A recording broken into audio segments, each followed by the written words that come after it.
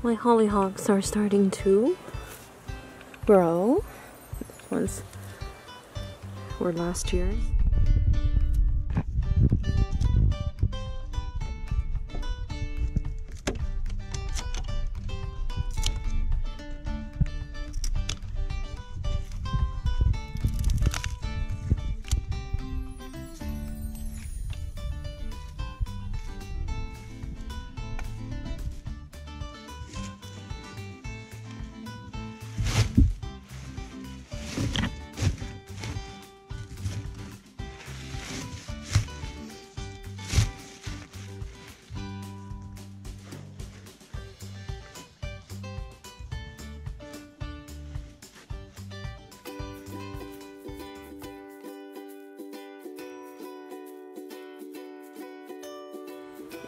And I have to come here and do a little pruning. Like, this is my mint.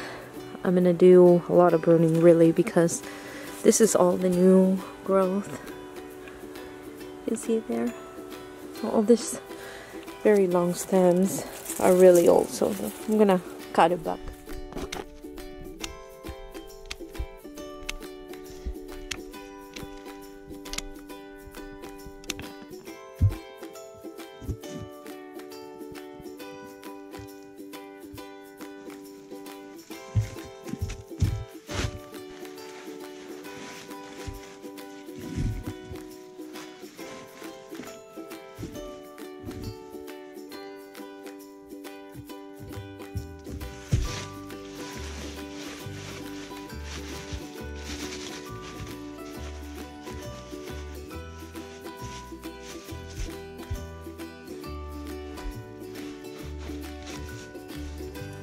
Same thing with the oregano. These very long ones are just done. And that is the new growth. And then I'm gonna put all the leaves here. I'm gonna cover everything and I'm just gonna do leaves as mulch.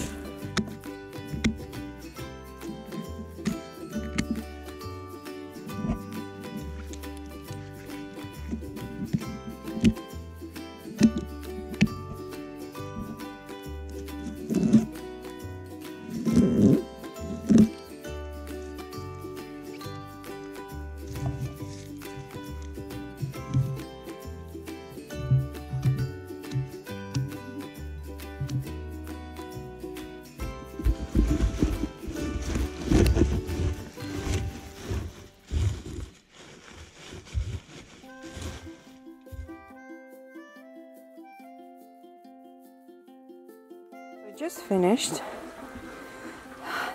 and as you can see, these are my hydrangeas and they're trying to come back.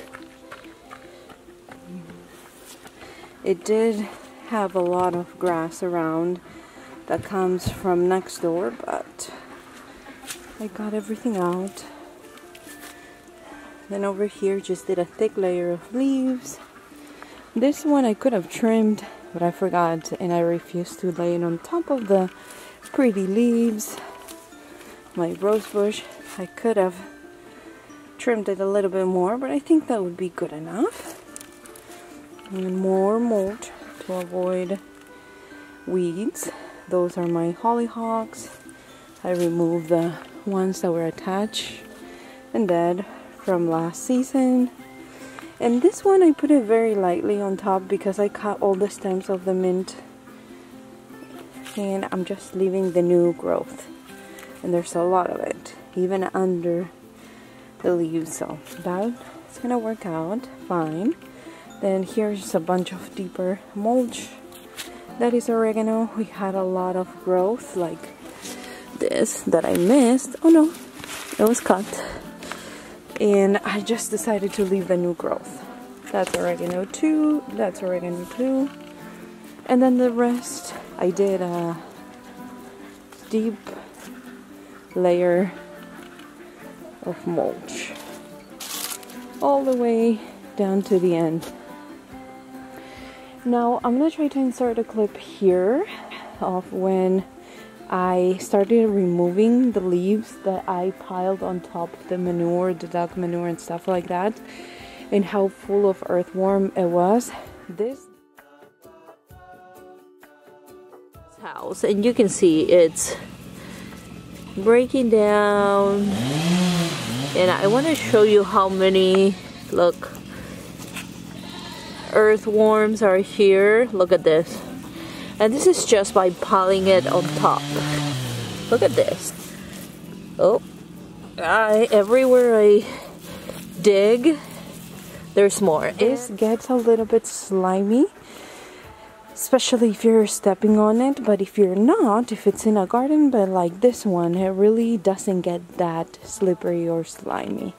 Underneath, there's a layer of the goat's manure and the straw and stuff like that, so it's gonna help all that good bacteria. It's gonna help all the process of decomposing and make it very fertile, because there are some few staples that I want to keep here, like the oregano.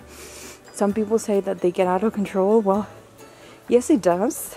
So just in case you're gonna plant on a bed, but if you trim it, you can keep it under control. And same thing with mint. I want to keep the mint, the hollyhocks, roses.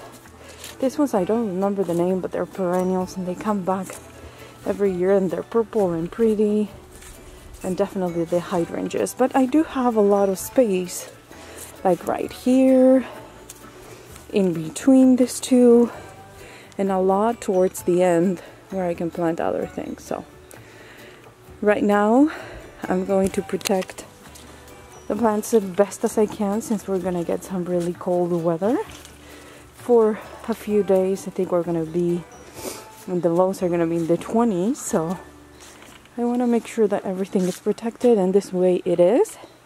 And it's also feeding the soil and preparing it for planting. The second that I get all the little sticks to make mulch, they decide they want to eat them. Athene is trying to figure out where I'm talking. I don't think she knows where I am. Athene! Are you eating that stick, sweet girl? Yes, here I am. Mama! You hear that bird? He's saying, Athene! Athene! Athene! Oh, she's running.